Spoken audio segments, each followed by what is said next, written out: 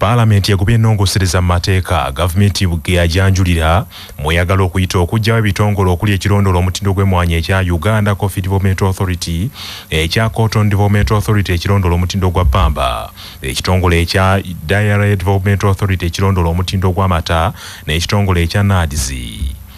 Gavumenti ebadde yagala ebitongole bino nabyo bigirewo ddala obuvunaanyizibwa bwabyo butwalibwa Ministry y'ebyobulimi n'obulunzi era n'obuvubi, ssente ezibadde zibisaasaanyizibwako kusasula emisaala gy'abakozi, ensako n'ebirala zikozesebwa okutuukiriza ebigendererwa ebyabitandisaawo. Wabula akakiiko ka Paalamenti akalondoola ebyobulimi, obulunzi n'obuvubi akabadde keekennenya amabako g'amateeka gavumenti mwe badde yagala okuyita okugatta ebitongole ebyo kagobye okusaba kwa gavumenti. Abaka basinzidde kwa lipoota eno ne bassa kimu nti ebitongole bino bisigalewo kubanga bwe bigibwawo kigenda kuttattana omutindo gw'emmwanyi, ogwa ppamba n'ogw'amata n'ebyobulimi byonna okutwalira wamu. Abaka bategeezezza nti olw'okuba ebyobulimi eggwanga kwe lisibidde olukoba kijja kuba kya bulalu nnyo okuggyawo ebitongole ebyo.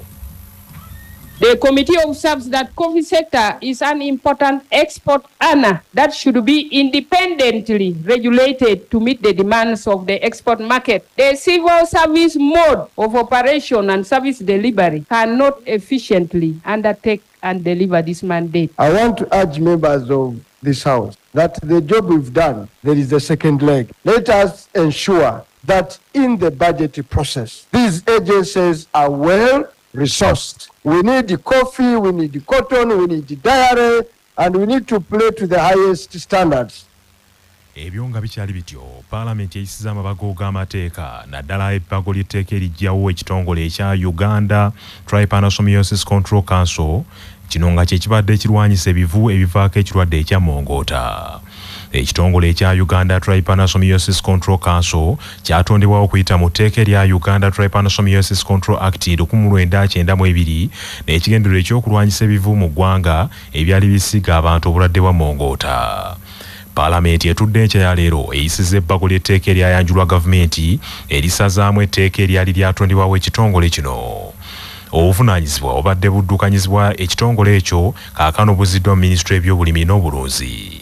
Ssentebe w'akakiiko ka Paalamenti akavunaanyizibwa ku by'obuvubi n'obulunzi akabadde keekennenya ebbago ly'etteeka eriggyewo ekitongole kino Janet Okori Moye bw'abadde ayanjulira Paalamenti alipoota evudde mu kwetegereza ebbago eryo, agambye nti ekitongole ekyo kibadde n'abakugu bangi abakuguse era abayambye ennyo okulwanyisa ekirwadde kino mu ggwanga, kale nga tebasaana kuggyibwawo. Janet Okori Moye agambye nti okuva ekitongole kino lwe kyatondebwawo kibangudde abakugu bangi ddala, kwe kuwanjagira gavumenti abakugu abe batwale mu Ministry y'ebyobulimi n'obulunzi eggwanga lireme kubafiirwa. Paalamenti mu mbeera y'emu eyisiza ebbago ly'etteeka erya the Agricultural Chemicals Control Amendment Bill eryassaawo ekitongole ekya Agricultural Chemicals Control Board ekibadde kivunaanyizibwa ku kulondoola omutindo gw'eddagala erikozesebwa mu byobulimi n'obulunzi. Ebbago ly'etteeka Paalamenti lyeyisiza litutte obuvunaanyizibwa bw'ekitongole kino kaakano obuzziddwa wansi wa Agricultural Chemical Control Board buggiddwa mu kitongole ekyo ne buzzibwa wansi wa Ministry y'ebyobulimi n'obuvubi. Abaka bwe batyo mu kukubaganya ebirowoozo ku bbago ly'etteeka eritutte ekitongole kino wansi wa Ministry y'ebyobulimi bagambye nti ekitongole kibadde ekyalemirirwa dde emirimu gyakyo egy'okulwanyisa eddagala eccupule erivuluja ku katale.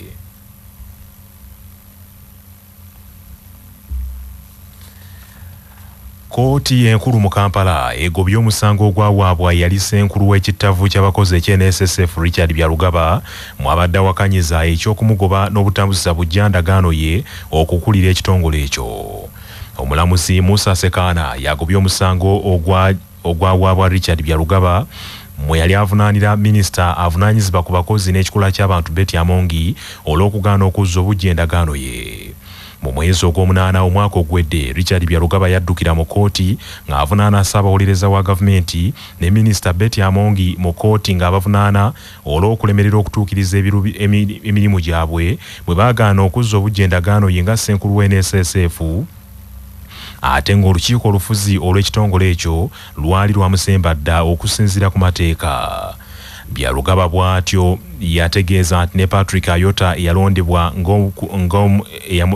okumuddira mu bigere ku bwa ssenkulu bwa Nssf yali tasaanira kifo ekyo. Wabula mu kwanukula Patrick Ayota yategeeza kooti nti okulondebwa kwe kwayisibwa mu mitendera emituufu era yalondebwa mu ngeri egoberera amateeka n'olwekyo tewaaliwo okukuubagana kwonna mu mateeka mwe yayisibwa okulondebwa ku bwasenkulu bwe Nssf n'asaba kooti egoba omusango ogwo. Olwaliro omulamuzi Musa Sekana yejeereza Patrick Ayota ne Minisita Betty Amongi n'ategeeza nti bano kibaakola tekirinawo kikontanya n'amateeka ge Nssf era Richard Byalugaba bw'atyo n'aviiramu awo. Abakyala mu disitulikiti y'e Luweero balabuddwa beegendereza ennyo mu maka bakomye enjawukana n'okukonjeragana ng'ebisongovu naddala abo abali mu byobufuzi. Amyuka Ssaabawandiisi w'NRM Rose Namayanja Nsereko bino biri mu bubaka bw'atisse amyuka omubaka wa gavumenti e Luweero Saif Katabaazi ku mukolo gw'abakyala ogwa disitulikiti ogwategekeddwa ku kisaawe eky'e Kasaala mu ggombolola y'e Butuntumula. Bangi ekisinza okubalemesa abakyala okukola okugenda mu maaso kwagala kulwanagana mu byabufuzi ne tulema okukwata eddamula erigenda mu maaso. Tukkirizenga nnyo ekyo ekiriwo nti kyekyo ekiriwo naye ffe abakyala twejje tutya mu bunnya nga pulezidenti we yatujja emmanju n'atusembeza mu maaso. So n'olwekyo kiki mbasaba abakyala tuve mu lwanagana tukwatagane kuba bagamba we tubeera awamu gwe kulinnya ku ntikko. Era mbeere mabega kyenneebaza ekitongole FIDA okubeera nga kiyimirira ku bamaama. Abasajja tuleseeyo emirimu gyaffe tumanyi kukola mulimu gwa mu kisengo ogw'okuwummuusawo ne gutulema.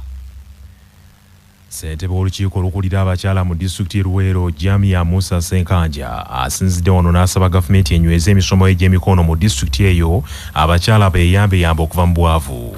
Okusoma ebintu ebyo ebibayamba eby'emikono kubanga betwalayo buli myezi 6 ne twalayo abaana 2 ate nga bwetunulira population ya Luweero tuli bangi nnyo, so tusaba batusembereze. Yongeddemu amaanyi mangi mu kukola naye olw'enfuna gy'afuna abaami baava ku maka omukyala n'abeera nga akakatono kafuna ate kalina okubeera nga asaasanya buli kizibu kyonna eky'omu maka. Abasinga obungi babbiddwako ebibanja byabwe. Abasirikale ne bajja batikomya omukyala. Ku kyalo Gango B mu ggombolola y'e Makindye Ssaabagabo mu disitulikiti y'e Wakiso abaali bavudde mu mbeera olw'abbunduuza emenye ebikomera byabwe ng'egazi y'oluguudo olw'omu kitundu. Abatuuze bano abakaawo balumiriza nti abaleese ebbunduuza tebasoose kubalirira ng'etteeka bwe ligamba. Batuwe ku ssente abali ku makubo sobole okubeera nga twetereeza. Kati nze nasiivu futi poloti gyendiko eri 240 naye nga we nazimba ennyumba yeesigadde. Tractor ekutte ettaka n'erinjiira mu mulyango era enkuba n'emala etonnya wano. Simanyi nti oba nnyinza kusula mwene ennyumba. N'abo abaleeta enkulaakulana batuyambe. Bwe muba mwewola ssente kuba yinginiya yatutegeeza nti ssente bazibawa tekubaako kuliyirira bantu. Wabula amyuka ssentebe w'ekyalo Gango B Ntege William agambye nti abantu balina okukkiriza enkyukakyuka n'enkulaakulana ejje mu kitundu nga tebakozesezza kifuba. Waliwo be tusanze nga bwe tukola emirimu obeeramu okusomozebwa okw'enjawulo. Tulina be twesanze wedde baazimbadde ebikomera nga biri mu makubo naye njagala kukakasa abatuuze bonna nti kukubo tegagenda kukolebwa mu baana na byana. N'abo bonna abaazimba mu makubo omulimu gw'okumenya ebikomera byabwe makubo gasobole okwenkana nga bwe gali kugenda mu maaso nga bwe twabalaalika tuze tubayita mu nkiiko n'amabalwa tugabawandiikidde era nkakasa nti kino ekikolebwa tekigenda kubaako gwe kinyigiriza na gwe kitanyigiriza. Banaffe n'ekyo ge mawulire ag'essaawa.